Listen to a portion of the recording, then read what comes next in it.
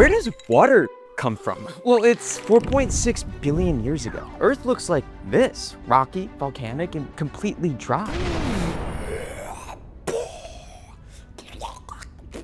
No water anywhere. But if we go out, way out here in the freezing depths of outer space, there's lone hydrogen and oxygen atoms just floating around, and because opposites attract, they morph together and freeze into water ice. So now we've got chunks of ice flying around space and they start pelting Earth.